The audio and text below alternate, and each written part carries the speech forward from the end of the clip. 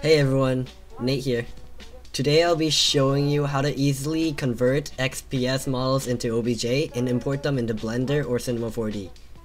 You need the program XNALara for this, and it's very important that you download this beforehand. There will be a tutorial in the middle of the video somewhere, so you can just do it later. This technique is very useful for finding models you can't usually find on Roblox, so you want to look up some XPS models of characters you want to find. XPS models are very useful because when you put them from XPS+Lara, the OBJ already comes with all the meshes separated. Therefore, there's no finicky mesh separating. There's never any good Black Clover meshes, so let's see if there's now. Oh my! Alright, for this video, I've already thought of base form Goku, so let's just go for it. Here's a bunch of Goku models and stuff, so let's go to this, and you can see it's Ultra Instinct Goku, right here. And, but I've already got the page open in the background, so let's just go to him. There's a bunch of Goku models right there, and you can just press the download model if it's from DeviantArt. Just find the download link and you can just pretty much put it in there, and then extract it like so. Don't have an archiving program already, I recommend getting 7-zip or WinRAR. Do not get anything else. After extracting your meshes and textures, you can go find the XPS and .mesh files. If you haven't installed XPS+Lara already, then go do so now. The link will be in the description, and the instructions are so. You need to install the prerequisites and click that right there. And after you click it, it should start downloading.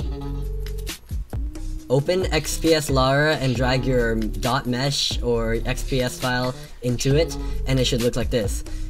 If any weird meshes or stuff on it, then you can just disable it using optional items, or when you export it, you can just delete it in Cinema 4D or Blender.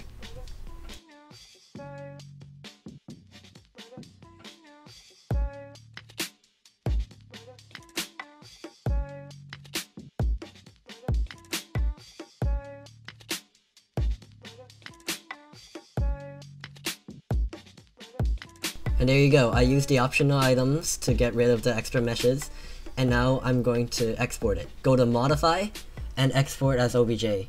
You want to uncheck Textures and click OK. You will be asked where you want to direct all your OBJ files to, so just select and we'll move on to Cinema 4D.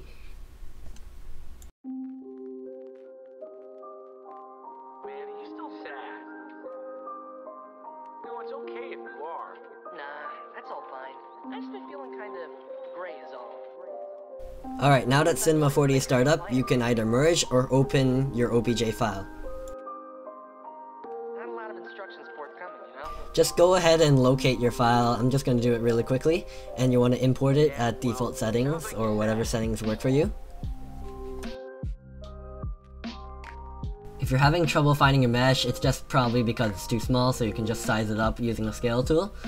And this is just Cinema 4D. If you're in Blender, you can do it your own way, you know? When we start scaling up, we can slightly see the silhouette of Goku T-posing, but he doesn't really have any textures, does he?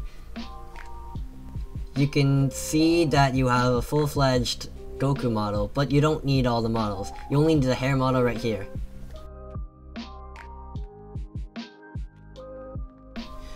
Now that you've deleted everything but the hair mesh, then you can go easily just click the texture tag right there. It will highlight what the texture is, and you can go find it. Then click the dots to locate where the texture is for the hair mesh on your file, and it should be in the same folder as where you got the XPS file. Now that you got your texture imported, I'm just gonna click render to make sure that it's properly imported, and it's good. For East, I'm just gonna rename it so that you can easily see what's going on.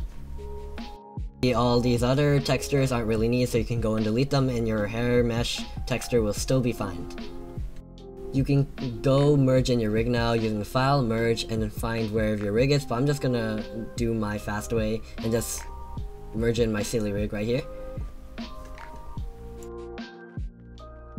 Alright, now that the rig is loaded in, you can go ahead and resize your hair mesh and rotate it so that it's right in the right position facing forward.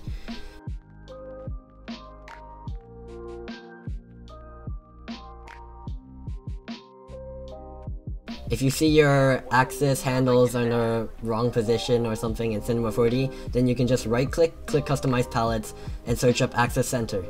After you click that, click Execute, and ensure everything is at 0, and it'll center right in the middle of the object so you can resize for ease.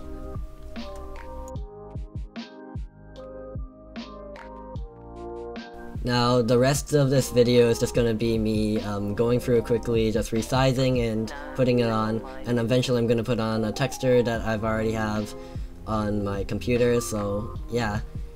Hope you enjoyed this video. I hope this helped. Leave a like, comment, subscribe, whatever.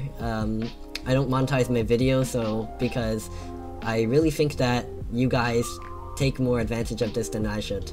Thanks for watching to the end, and I hope to see you next time. Thanks for watching. My name's Nate. See ya.